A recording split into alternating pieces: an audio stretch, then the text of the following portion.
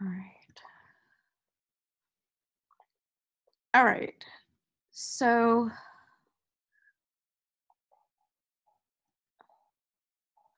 all right, I broke you guys out into rooms. Oh wait, no, I don't want 2 people per room. Hold on. I'm going to start over. Hold on. Sorry. I didn't want 3 rooms of 2. I wanted 2 rooms of 3. Hold on. Let's try this again. More breakout rooms.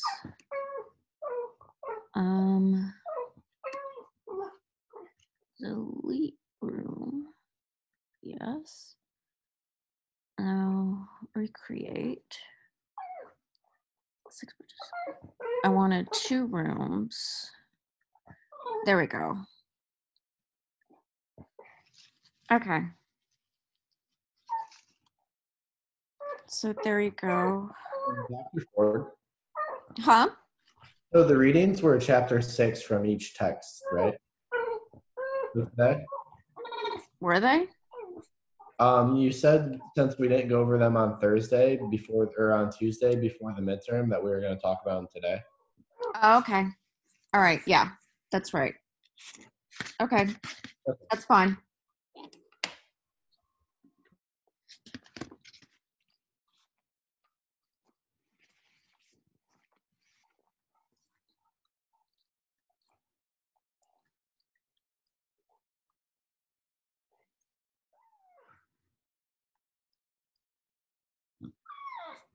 Lucy, please stop. Hey, Brian, are you able to join the group?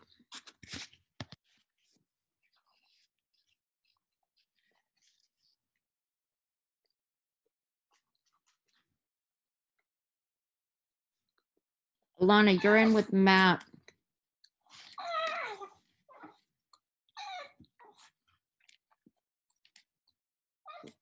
And Ryan. I'm not sure where Ryan is.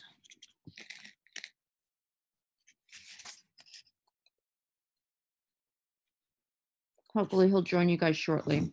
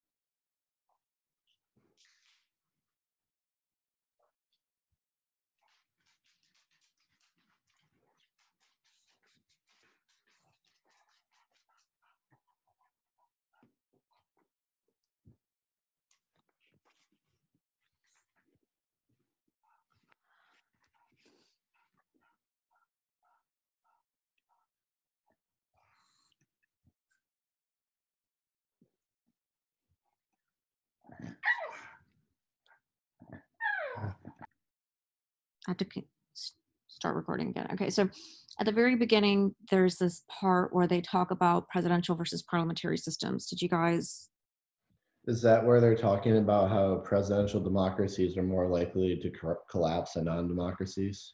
Right, right. So why do they say that that is? Because presidential democracies are more rigid and less accommodating. Right. Okay. So, especially when you're talking about, you know, uh, situations like this, right? So you're concentrating all of the power in the executive, right? Um, and uh, so more uh, different groups end up becoming sort of left out of the decision making process, right? So it was Matthew's comment that sort of made me remember that that was right at the beginning of this chapter, right? So what he was talking about in relation to like cabinet positions or minister positions or whatever, right? Um, so it ends up it can anyway when there is not a balance of power or the balance of power is not maintained, right? A presidential system is more likely to backslide, okay, away from democracy than a parliamentary system is, okay, because of having that one person in power in the form of the president. In parliamentary systems, right, yes, you have a prime minister and you will have this sort of figurehead head of state, right? But ultimately, the parliament has power, um, more power than in a presidential system to remove the PM. So there's more power. The PM is more accountable to the parliament, okay, than a president is in a presidential system, okay? And so in that way, that's why they say that, there can be situations where there's less accountability and more power gets invested into the executive, right? And that can be very dangerous, right? And that ultimately parliamentary systems are better for democracy in the long run. Okay. So anyway, let's see. Um, So going back to what Matt was talking about the dissolution of the Duma and how fresh elections have to happen if the prime minister is continuously rejected. mhm. How likely are those members just likely to run again and be voted in? You mean the Duma people, like the Yes. Duma ministers, right? It, Has that? I mean, has it happened? yeah, Okay. yeah. I mean, people run again, and they, you know, but then sometimes some of those people run again, and then they don't go. I mean, they don't get elected, right? So it just depends on the particular people, um, the particular circumstances. It just depends, But oftentimes they are put back in if they're particularly popular or something like this, right? So Um, really, it's in their own interest. Hold on, you're lagging. Go again. So really, it's just in their own self-interest to confirm the prime minister. Yeah, ultimately, right, Okay. and that becomes more and more true as Putin really, consolidated more and more power, right? That we'll see later. Okay. But what we see now is that Yeltsin is laying that groundwork, right, for like a super presidential system on crack, which is what Putin ends up creating, right? Um, so let's see. Um, let's see. Anybody else? What about the Putin presidency? Speaking of which,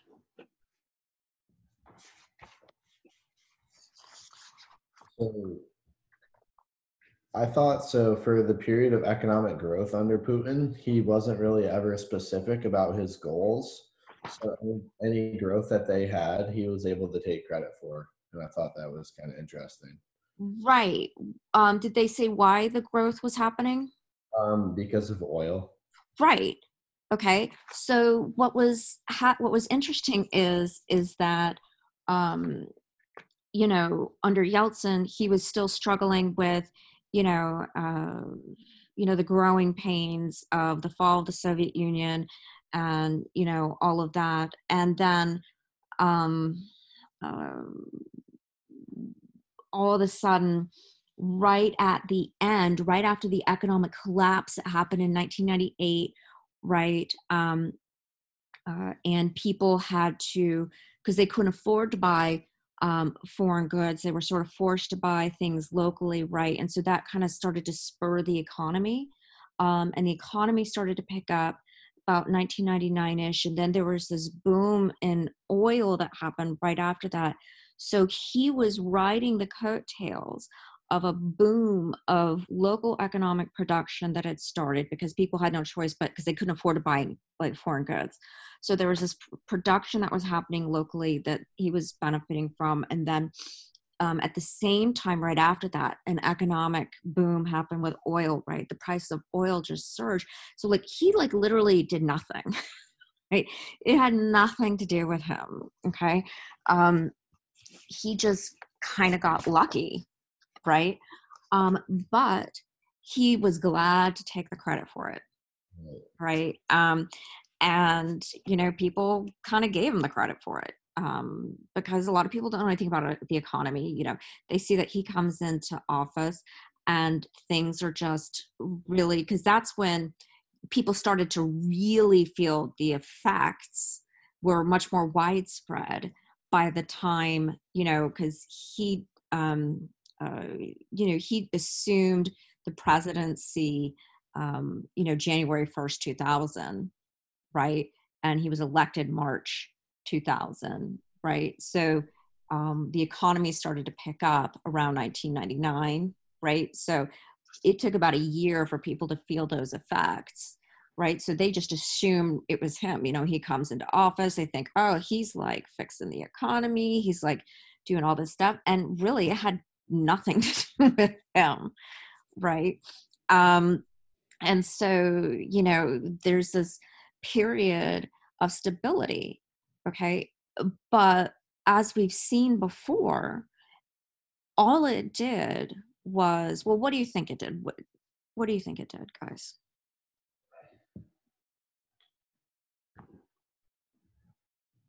Um, what, as far as the economy, what do we think the In economy? relation to the economy, the state, like all of that. I'm assuming wealth wasn't trickled down to the everyday citizen. Yeah, for the most part. I mean, lives actually were improved. I mean, not as much as it should have been, but people's lives did get better for the most part. But and income inequality was reduced to some degree. Okay. Um, uh, I mean, people did feel a difference, right? But there was still, um, I mean, it wasn't like, suddenly people were driving, really nice cars or anything like that. But I mean, their lives were improved. But what I mean really is that this gave Putin the excuse to not, um, go, please, you're distracting me. This gave Putin the excuse to not have to focus on things like state building. Hmm. Do you see what I mean? Okay. So he kind of like Brezhnev, right? When the economy was booming, right? He decided that he was going to use this time to really focus more on things like, consolidating his power and regime stability. Okay. Um, so, uh, you know, he does things like, hold on a second. My husband's walking out the door, I think. Or no, my daughter just walked out the door to greet him. This is why you see him doing things like, going after the independent media, um, going after the oligarchs. His going after the oligarchs really didn't have to do with the state. It did insofar as he wanted to get control of, like, Yukos, for example, to get control of, oil assets, right? But it wasn't necessarily for altruistic reasons for the benefit of the state. Okay. It was because he wanted to line his own pockets, right? And to use some of those assets for things like, patronage and things like that to help, you know, uh, win over people that he might need, right, at a later time. Because of course Russia is affected by the resource curse, right? So, um, oh, Lucy, yes, Daddy's home. She's getting dancy. Um, but anyway, so, uh, you know, he was focused on those types of things. He allowed the economic boom to act as a sort of cover, right, for him to, make some of these moves. And he was very adept at making it look like he's doing these things for the benefit of the state, right? Like, I'm going after corruption with the oligarchs, and I'm doing, blah, blah, blah, and because Berezovsky, who was also an oligarch, right, or the media oligarch, it looked like, oh, I'm just going after corruption. But really, he was going after him for his own personal reasons. Khodorkovsky, again, the oil guy, he was going after him for his own personal reasons. It wasn't corruption, right? And so, you know, that kind of thing, right? And then he consolidates the political parties, right? Again, it's to consolidate his power. It's to consolidate regime power, right? The power of the regime. Um, and what else? The only thing that he really did for state stability, like I've talked about before, was, helping um, the uh, the judicial system, right? That's pretty much it. But in a way, that was also more about regime stability. Okay, because again, if you think about the characteristics of the modern state, and one of them being legitimacy, right? That is about regime stability, right? And if the average person is feeling like, the state is not protecting them, they're going to lose legitimacy and the regime becomes unstable. Do you know what I mean? So that one played double duty, right? So it did help state stability in some way, but really it was probably more to do with regime stability too. You know what I'm saying? Because if it was really helping state stability also, there wouldn't be this component with the judicial reforms that doesn't allow for, fairness in regard to political opponents and things like that, right? So anyway, anyone else? Sorry, I kind of went off on a thing there. Anyone else have any thoughts? Someone besides Peter. Thank you so much, Peter. No offense, but anybody else have any thoughts? I love this picture of Putin here on page 123 and the little submarine. I mean, that was one of the things about him. He really did a lot to try to portray himself as this like strong, youthful guy, like running around doing all these like manly athletic things, shirtless or in a submarine or whatever. But anyway, anyone else have You thoughts? see the, Huh? you see the picture on Instagram from the Washington Post of Putin today? No. He's wearing like a full mop suit. Mob? MOP, like protective equipment. MOP. Yes, yes. Oh, okay. I thought you said MOB. Oh, yeah, that's funny. Oh gosh, I'll have to go look at that. That's funny. Um, so anyone else have any thoughts about this chapter? Um, let's see. Um, oh, we didn't even talk about the other book. Oh well, whatever. Um, quickly, somebody tell me something from the other book.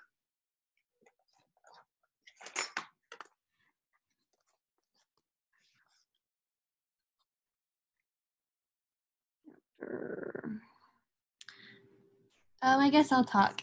Okay. So, in regards to, are we talking about Tandem from the Kelly book? Yeah. So I guess in regard to economics, Putin really stressed stability and the least disruptive approach for moving the economy. And he kind of wanted to focus on Russia's economic strengths like oil. But Medvedev, is that how you say his name? Medvedev. Medvedev. It's okay. You don't have to say it. He believed, it was a quote, he believed that today's good solution was tomorrow's bad answer. So he really focused on forward Russia with the efficient energy production, nuclear power engineering, space and telecommunications. And he wanted a more sophisticated future and diversified economy. So I guess that's what I really focused on for the Right. economics thing. Now, this is the thing that was really interesting about the Medvedev presidency, right? And this is why it's so disappointing to me that Medvedev ended up being just as corrupt, right? Because he didn't start out that way, right? And he was more democratic than Putin, and he really seemed to want to kind of be his own man, right? Particularly once he got the presidency. And I think that this is one reason why Putin decided he was going to take back the presidency in 2012, right? Because, Medvedev was just, getting a little too uppity, and he didn't like some of these things that he was doing. And this being one of them, right? Medvedev was like, look, we can't allow ourselves to be oil dependent forever. It's not going to work, right? He understood concepts like the resource curse. We need to be forward thinking. We need to be thinking about different ways that we can, get us, off the oil teat, I guess, and, work on that. And we need to do it now. It's long past due. And, diversify our economy. And, apparently he kind of argued with Putin about this quite a bit, right? He worked on different types of reforms too in relation to, more free speech and, different things like this, right? And Putin just didn't like any of that, right? And so when you, so this is why, initially when Medvedev took the presidency and you started to see some of these changes, some people were kind of hopeful, if not initially kind of skeptic, because Putin was prime minister, right? But people were like, well, Medvedev seems to be trying to, put himself out there some, but it seemed like Putin kept trying to pull him back. You could sense this sort of tension. But, it would have been great if Medvedev could have just ruled on his own, right? But that's a really good point. Anybody else have any thoughts about the Medvedev presidency? So For the 2012 election, I thought it was kind of interesting how Medvedev tried to kind of go behind Putin's back and do like a shadow campaign before he ultimately conceded to Putin. Right. Yeah. Like he was upset, right? And naturally so, because, there was that poll that was done to see, because they always do these polls. The Ledvedev Center does, oh no, the Levada Center, I'm sorry, I'm mixing Levada and Medvedev. The Levada Center does these polls all the time, like, what do you think about this person, that person, whatever, right?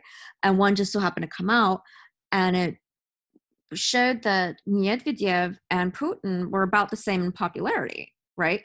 But Putin's like, well, I'm more popular. And that wasn't really true, right? And Medvedev wasn't very happy about that, right? And a lot of people weren't. That was one of the reasons, again, for those protests.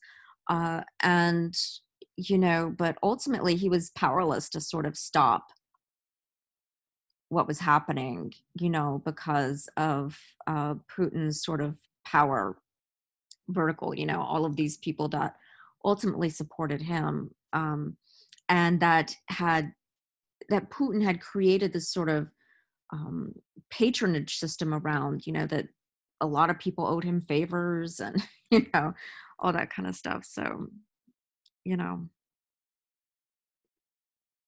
it is what it is. I have a question. Yeah.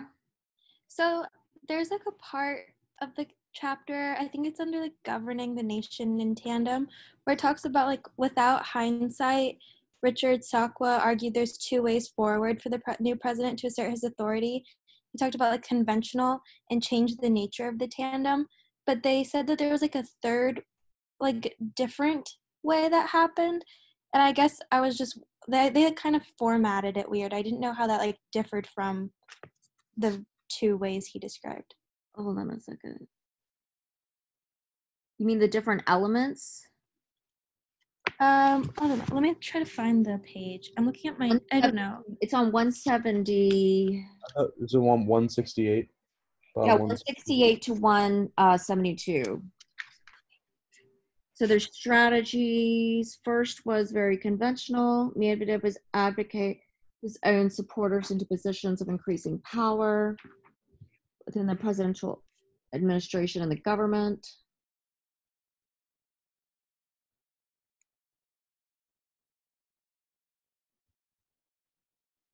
There was like, Okay, and then was like change the nature of the tandem into description. Hold on. Yeah, it's governing the nation in tandem. I think that's what I have from my notes. Hold Actually, on. let me I'm gonna try to find it. What page did you say it was again? I don't know. Is it 168? Bottom 168. Yeah.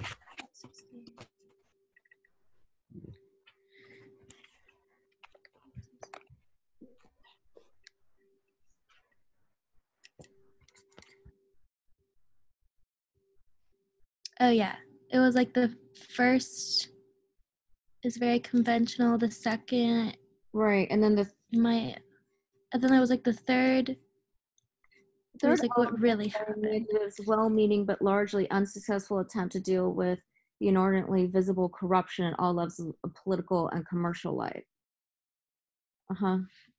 The singular political identity was for some level of respect for the state. Right.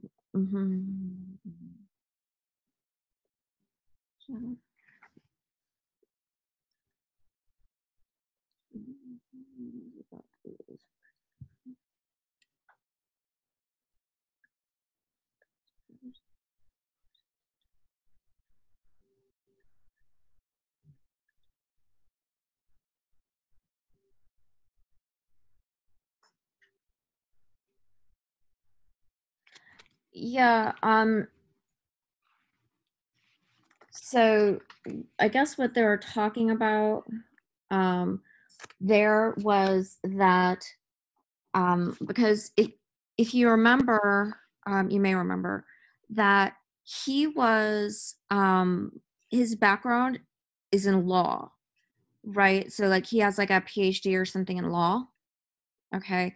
And so for him, this one was particularly important, right? He had set out like he wanted to work on these issues of corruption, which is kind of ironic because like we see how vastly corrupt he is now, right? And so it's really, that's one reason why it was really depressing for me to see the vastness and, level of his corruption, right? Because he didn't start off that way. He really seemed to um, be very uncomfortable with it as prime minister, right? And, definitely seemed to be making a concerted effort through his presidency um, to try and curtail these different efforts of of corruption from the bottom up, but again because of Putin's power vertical with all the various levels of patronage and all this stuff, like it just seemed like there was nothing he could do, whether it was in various court systems and you know just everyday life or anything like that. It was like it seemed like he was just spitting into the wind. Right. And he seemed to be able to not make any kind of headway there. Whereas these types of things, Putin not only was willing to look the other way, he actually encouraged. Right. And so that was just something that was, allegedly just very difficult for him. And it seems that he ultimately just sort of gave way to. And it almost makes, like I kind of wonder about this, honestly. Like, I mean, I don't know. Like, I wonder because, I mean, just thinking about to like his early days and, the various things that about him, like if you've ever read anything about him, like I just wonder, like, I mean, I know that power corrupts, right? But it's like, what happened to him? Like how did that happen? And it's really depressing, like that video I showed you guys with the ducks and his little, mansion with the duck house and all that kind of stuff and that vast property that he has. Of course it looks like a shanty compared to Putin's palace, right? But you know, it's just unbelievable. And I wonder if, you know, Putin somehow got, I don't know. I wonder how Putin got to him or what happened, or if he just buckled and was like, everybody's doing it, I guess I'll get mine, I mean, what happened? I just don't know. I feel like when all of his predecessors have done like very similar acts of like, corruption involving like privatization of like state funds and stuff like that, I feel like it's definitely, it's just a sign of the times. Like it's Right. bound to happen to everyone that leads. Yeah, but like, it's like Alexei Navalny was talking about in that video, right? That like, look, this is Angela Merkel's house. This is Bill Clinton's house, right? And then here's, Dmitry Medvedev's house, right? And that's just one of his properties, right? This doesn't include his other properties like in Italy and other places, right? Um, Kind of makes me wonder if, because both Medvedev and Putin, they studied under the same professor at right. university, if they were like taught how to circumvent the system even worse than it already was. I don't know, that's a good question. But I know that Medvedev was very much like into democracy. He was very much a believer in democratic reform. He was, very serious about like the rule of law and all that kind of stuff, like early on. So, like he was like really the more like academic between he and Putin, you know. So from that regard, like doing things by the book like that, right? I don't know. You know, it's difficult to know what goes on in people's minds, you know. But anyway, all right, so next time we'll go on. We're gonna try to like kind of hurry up to kind of catch up a little bit. So next time we're gonna try to do all of uh 7, and then for next Tuesday we'll do like maybe all of 8, and then we'll just try to kind of catch up a little bit as best we can. Okay. Okay. All right, guys. So talk to you later. Bye. Thank you. No problem. Bye. Everyone. Bye. Bye.